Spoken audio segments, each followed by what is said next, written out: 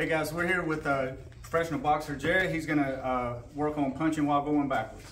Yep, so punching while fighting backwards is a combination.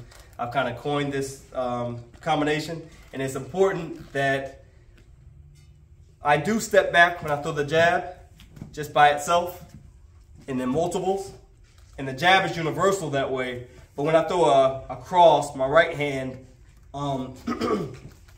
I change the footwork pattern to front foot slides back as I throw the jab, so that allows me the ability to throw the cross and my right foot carry the load of that power, instead of if I threw a jab stepping back my right foot here, and if I threw my cross here, I'm asking my body to kickstand my foot in, I'm asking it to rotate, and I'm asking it to punch.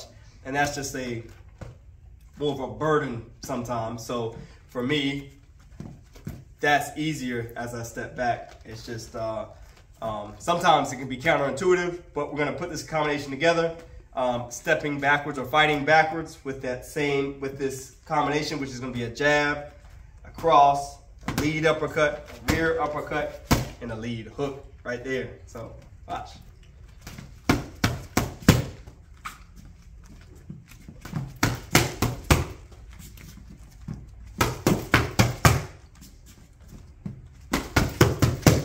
Last one.